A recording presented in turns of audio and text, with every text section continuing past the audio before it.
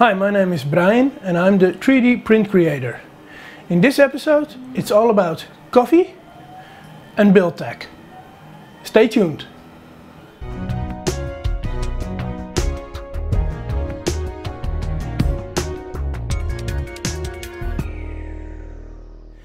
So this week I was browsing Thingiverse and I found a nice link which was about coffee. In fact, it wasn't about coffee, it was a filter holder to hold this kind of filters. And this is the filter I use for my AwesomeA coffee machine, which is a great machine. And normally you found this only in pubs or in restaurants. So I found this filter holder on the internet and I thought, well, let's give it a go, let's print this. But then when I did, something happened. I printed it midnight, so I was in bed. And the next morning when I woke up, I saw this here laying around. And as you can see, it's all brittle and not so very nice. So some strange thing happened. I didn't know what, but I found out because I made a time-lapse movie of it. And I could see it shifts a little on the print bed. So I think it came loose from the glue I had on the bed. Because of that, I made a new one. This one, and this came out perfect. It really looks very, very good. And it printed very, very well. So after it printed, I took my porta holder and I tried to hang it in, but well, it didn't fit. So what I learned at that moment was that AwesomeA makes several kinds of porta holders. They make a porta holder for the smaller machines, the home machines, and they make ones for the bigger machines like I have. This is a machine you find in a restaurant. So I had to design my own filter holder. And I went into 1-2-3D design. And I was creating a good filter holder which I thought would be very, very good for this type of portafilter. And this is what came out, and it really looks nice. And my filter fits perfectly in it, but there is something wrong with it. And what is wrong is this: when I let it loose, it falls out. And the reason it falls out is because there is no border on the sides here. So I needed a little update on it.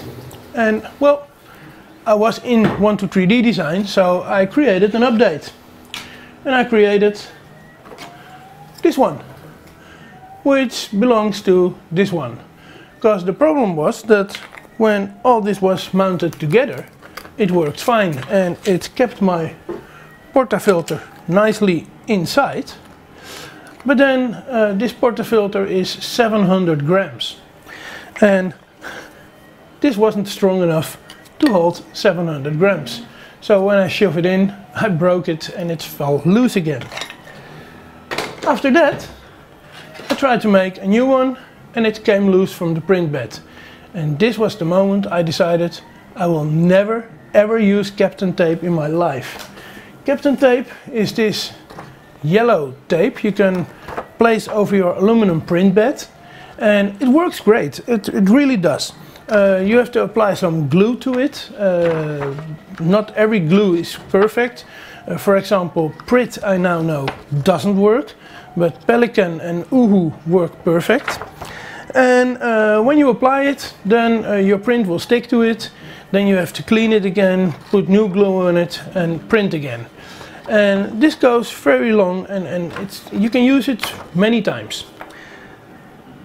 Another thing I learned is you don't apply new glue to it. You keep the same glue over and over again. And that also works. And then you can smear it out just with little tissues, little paper tissues.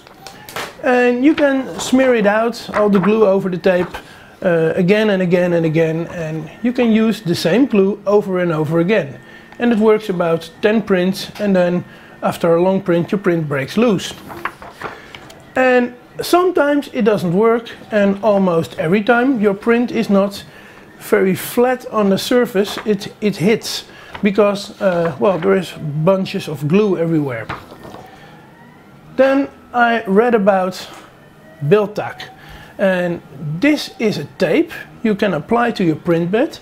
You don't need any glue or hairspray or whatever. You can immediately print on this. You can use it many times. And at first I bought a Chinese clone, and the Chinese clone was horrible, so I thought, well, Build-Tack isn't that great. But then someone pointed out that the Chinese clone wasn't that great and I should try the real one. So I bought a few of these, and to be honest, it's great. The moment I applied this to my print bed was also the moment that prints died. And when I heard this, I was a bit upset. I'm a big fan of prints, so I was a bit upset when this happened. And I started looking on the internet what news I could find, and one of the first links I found, because Google knows I like Thingiverse, is the symbol on Thingiverse. So I started printing the symbol, and my first print on Build-Tack was actually the symbol. So I printed it and it came out very good. I've never seen a print stick that much to the print bed. It really was great. And then the next morning when the print was done, I tried to remove the print from the bed. Whoa, that didn't happen that easy, because it really sticks to the print bed. And I learned that when printing on Build-Tack, you have to raise your nozzle a little bit higher, because if you don't, then it sticks so good to the print bed that you're really having a problem, and you can even ruin your Build-Tack. Luckily enough, that didn't happen to me, but it can happen.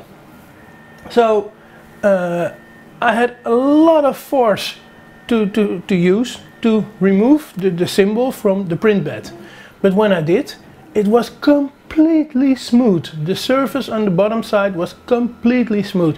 I've never seen such a good quality print. After that I printed a few other things which I couldn't print when I was using Kapton tape. This is a great print and I couldn't print it when using Kapton tape.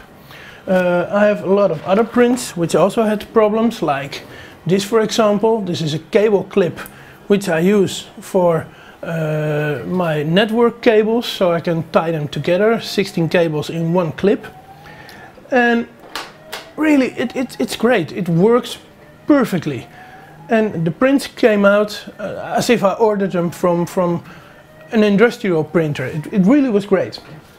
So I'm never again going to use blue painter's tape or Kapton tape or whatever. I'm only going to use Build-Tack from now on. It's great. Then after that I was looking at all my stock videos I made. I say stock, but I mean time lapses. And I was looking at all those time lapses and I said, well, every time I see this horrible do not touch sign above my hot end, and I was thinking, well, what can I do with it so that it doesn't look that horrible anymore? And then I thought of a great idea. This is a space which is in my camera face all the time. So in every time lapse I'm going to show, always this place will be in the frame. And I thought, well, what if I make this space a little advertisement space, but not like an advertisement you can buy. I was thinking of something to do with people who are good for the 3D printing community. If you are good for the 3D printing community, then you will end up at this space. So, for example, this time, the shop where I bought this printer, I gave them this space on my print head. And the reason I did that, and they don't know, so they will see when they see this video, the reason I did that is because they helped me very, very much. When I first started out printing, I was the first one to have this printer, the DaVinci Pro printer. And it came with a lot of problems. It shouldn't have been released at that time. So the software wasn't ready, the hardware wasn't ready. This was the third machine I got from them, and this was the first working machine. But the guy at the shop, really, he was magnificent. He did a lot for me. He drove from his shop to my house to exchange the printers. When I got back later at time, he gave me some filaments so I could try out, and not starter packages but real spools. So I can't thank him enough. It's 3D Division in Holland, and I think they're a great shop. And this isn't a paid commercial, it isn't. I say this because I really like them, and next time you will hear me say this about someone else. And it can be a person, it can be a company, it can be anything, because I only give this space to the people I like, to the people who do something for the 3D printing community. Do you have any idea for someone which should end up on my free space so I can give a shout out to? Well, let me know in the comments down below. Also, if you like this video, give it a thumbs up. And I would sure love it if you would subscribe to my channel, because when I hit 100 followers, I'm granted a few more rights on YouTube, and I really would like that. So I need 100 followers. So please subscribe to my video, and I will see you next Thursday on my printing channel. Thanks a lot.